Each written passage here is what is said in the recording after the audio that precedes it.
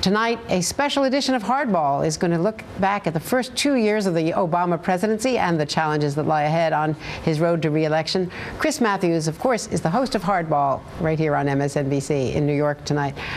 Chris, let's talk about your survey, your review, what your special report tells us about the first 2 years and what we have learned going forward.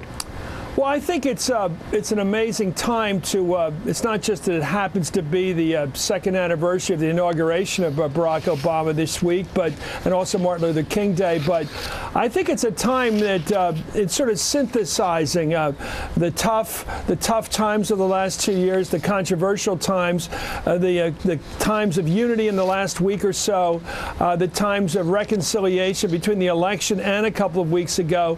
So I think it's a good time to put it all together. And that's what we're going to do tonight, this emerging synthesis, I think. And I think you're going to see what I've been seeing, which is there's a real parallel between the first couple of years of this administration and the first couple of years of the Ronald Reagan administration, where the president goes in the direction he wants to go in philosophically. He's stopped short by the public that says you've gone too far.